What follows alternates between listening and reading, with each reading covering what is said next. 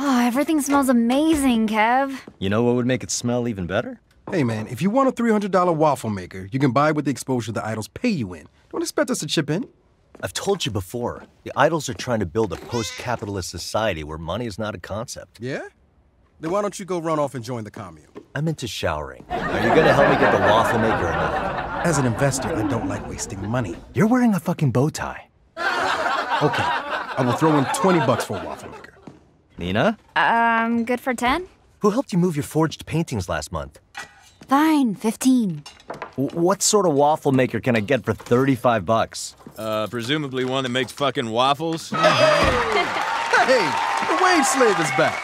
How was your first day? Were the other mercenaries nice to you? You know, as far as hired killers go, I'd give them a 7.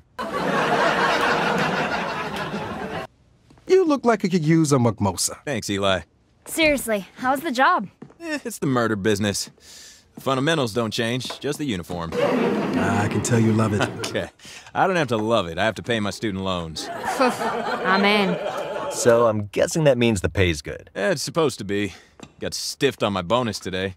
Dude, what the fuck? I played a little fast and loose on the job, and, well, my CO wasn't a fan. You gotta be kidding me. Swear to God, this lady walked right off the set of an 80s action movie.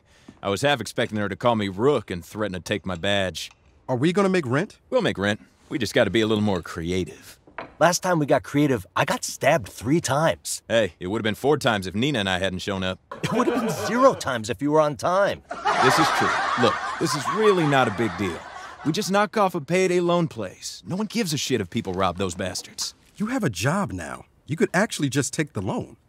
Eli, I don't do business with morally bankrupt companies. You work for Marshall. Brunch is a time for friends and mimosas, not debates on morality.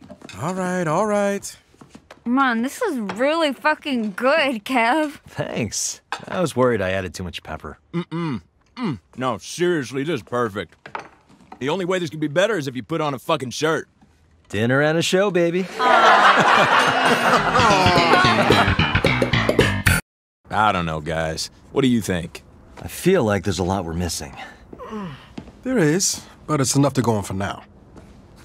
What about criminals? Don't we kind of need more than 3 if we want to call this thing an empire? There's 4 of us.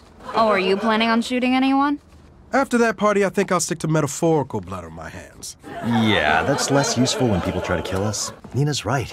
We need more people. We'll look more legit if we have a home base. You saying we're not legit already?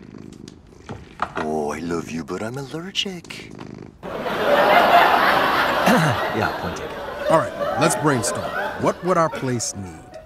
I gotta be able to host some parties and have more than a fucking galley kitchen to work with. I want to be able to set up a proper garage to work in. I don't think Sergio's gonna be letting me near the forge anytime soon. That's good.